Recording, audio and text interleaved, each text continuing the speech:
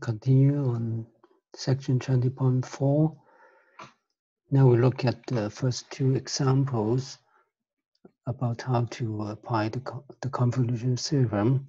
So the first example, 20.4.1, is calculating the electric potential, which is by E and M is given by this 1/4 pi. This should be epsilon 0, but that doesn't matter if you use some whatever unit that get rid of the epsilon 0.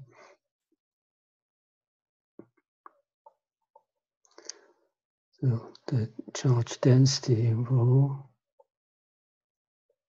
d cube r divided by r minus r pi. Right, so this is basically integrating the Coulomb potential over volume and with a distribution of charge given by the density rho. Right, so this is of the form of a convolution. Okay, so you can say that this one over distance can define this f function. Fr is just simply 1 over r. So it means that 1 over r minus r pi is just f r minus r pi. Okay, and then rho is just a function. So this means that this is of the form of 1 over 4 pi, just rho r pi, then f r minus r pi d cube r pi. Okay, so this is so by what we talked about last time, that by equation 20.47, so that equals to just the integration of the Fourier transform. So the Fourier transform of rho, that in a vector k, and then the Fourier transform of f. So f, Fourier transform of f, and multiplied by the phase e to minus I k dot r, integrating over the wave number space k. Okay, so that's a direct application. Now this function 1 over r, the Fourier transform is this ft. This we have done that before. Let's look that up. There should be somewhere in section 20.2. So that is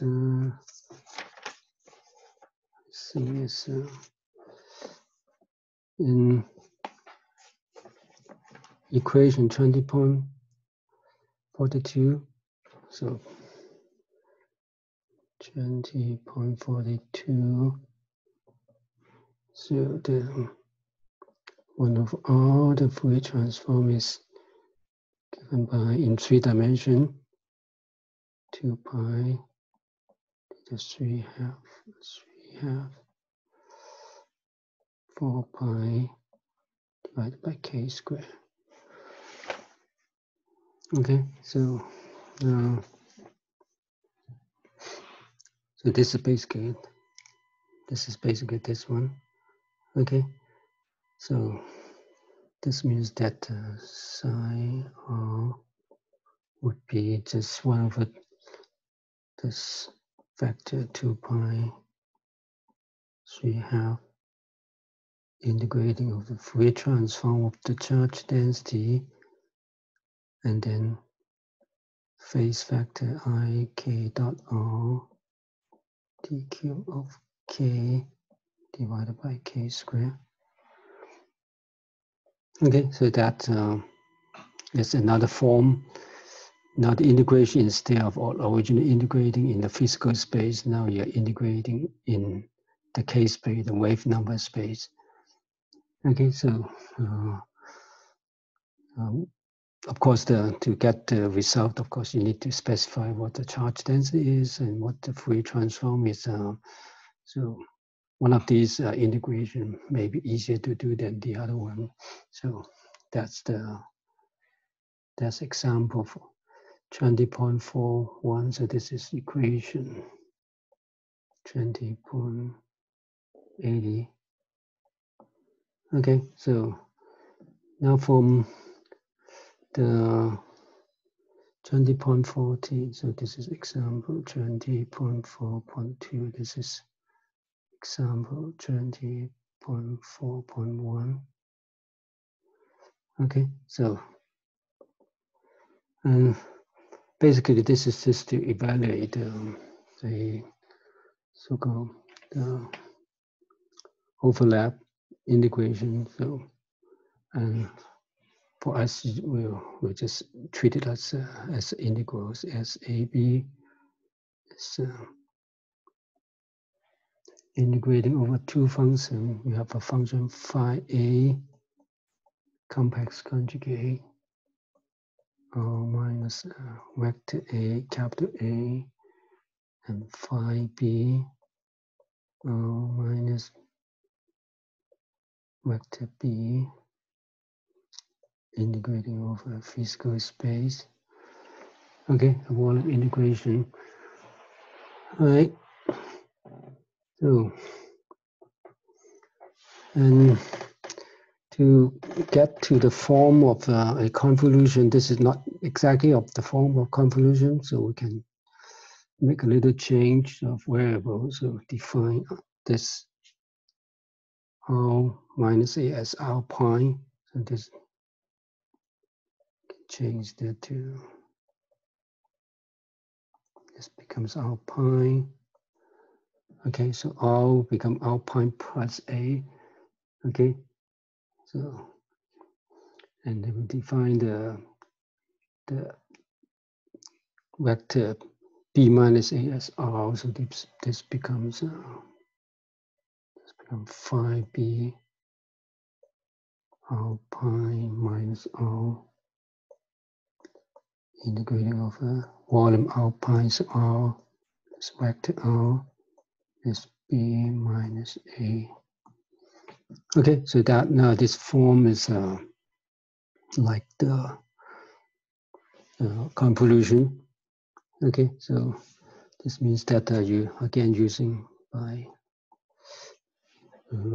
what we did before, 20.73, 20.73, 72.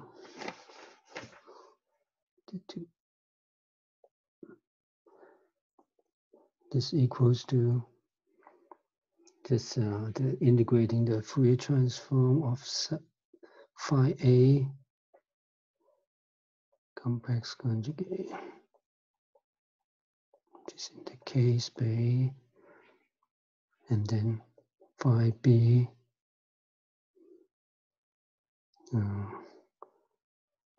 we're not using the same notation.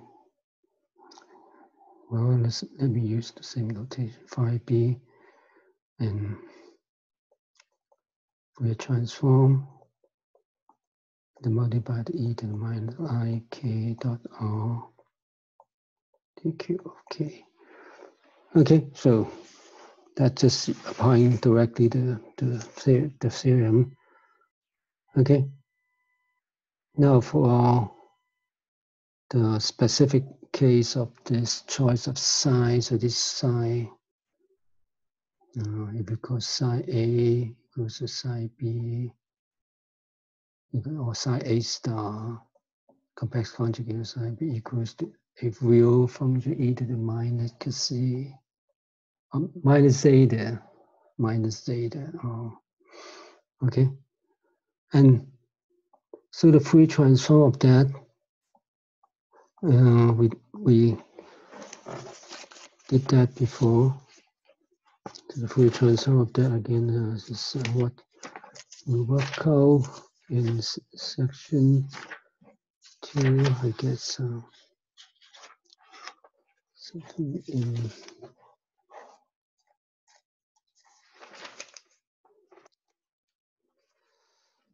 equation 20.44. This is so basically it's e to the minus zeta r transform. So by equation 20.44 is 1 over 2 pi 3/2, and then 8 pi zeta over k square plus zeta square.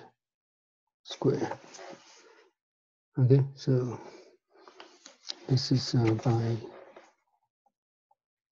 20.44. Okay, so now we have the Fourier transform of both of these function phi. So we can substitute that into here. So then this SAB will be equals to, you have two of them. So you can get those factors that are not dependent on k outside of the integral. So you have 8 pi zeta square, and the square of that becomes 2 pi cubic factor in the denominator. Now you integrate the volume integral of exponential minus I k dot r dqk and divided by k square plus zeta square of that factor. The fact, not square, because you have two of them, it's become 4th power. 4th power. Okay, and now this integral, you can evaluate that.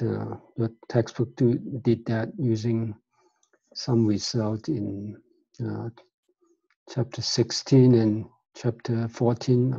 We didn't go for chapter 16. So, but there's another way to calculate that. I will talk about that in the next video because it's already too long. I'll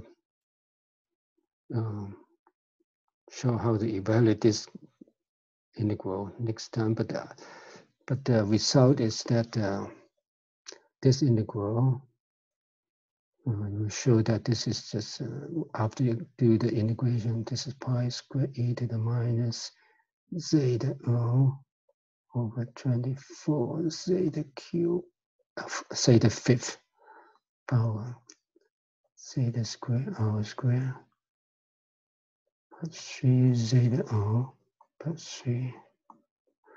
Okay, so substitute this into that, you get the final result is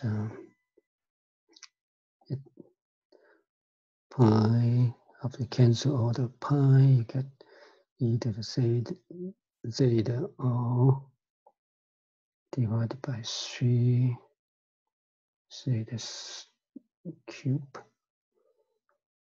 and then this factor zeta square r square plus 3 zeta r plus 3.